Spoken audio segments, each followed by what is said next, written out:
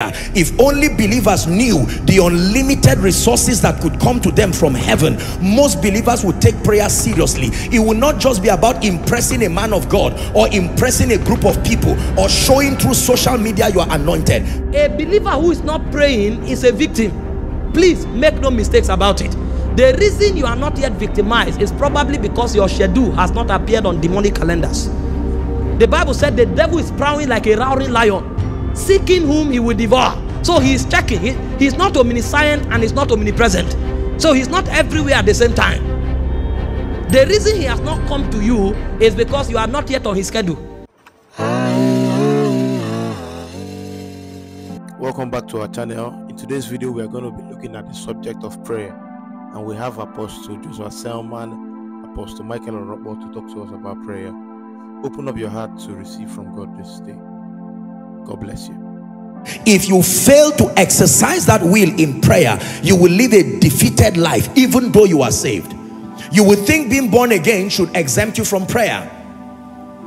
There are many believers who are saved, but because they do not understand the prayer ministry nor how to utilize this gift of the will, the hymn writer says, oh, what needless pain we bear.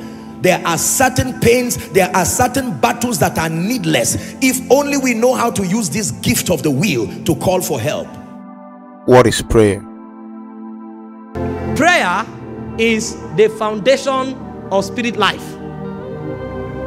Eternal life, scriptures, fellowship will all be useless if you don't pray. Because it's in prayer that you actually engage the spirit that furnish these things into your spirit.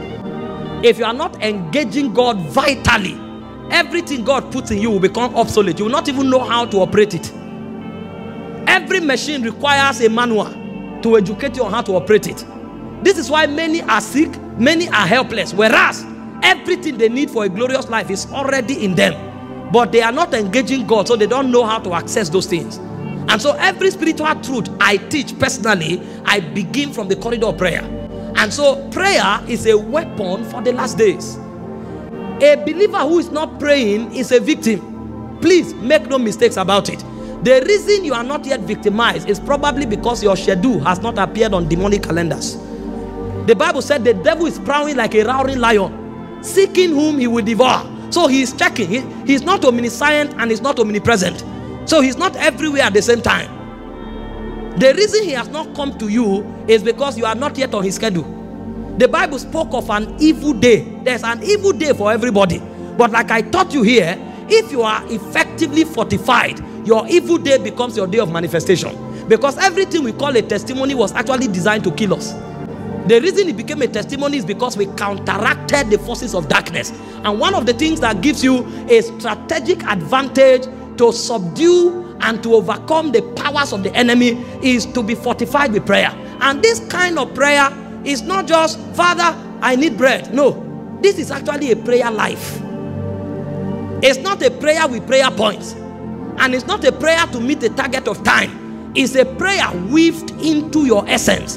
In Luke 18 verse 1, he said, men ought always to pray and not to faint. Three things of vital note. Number one, you ought to. That means it's a requirement. Number two is always. And number three is fainting. If you don't pray, you faint. And so the reason many are fainting is because prayer is not part of their lives. Yes, when they have a problem, they can engage God and pray. That's good. But that's not good enough. When there is a need, they can go to the prayer altar. That's good, but that's not good enough. A man who understands that is in the last days eats prayer, talks prayer, chew prayer, drinks prayer. In fact, every second of the day, he is vitally connected to God because that is where his strength is. Thank you for watching. This video is aimed at making you become a person of prayer. So practicalize what you've heard. So don't forget to like, share, drop your comments in the comment section, and subscribe for more of this content. God bless you and give you the grace to continually stay in the place of prayer. May the spirit of grace and supplication be poured on you. In Jesus' name we've prayed. Amen. Bye for now.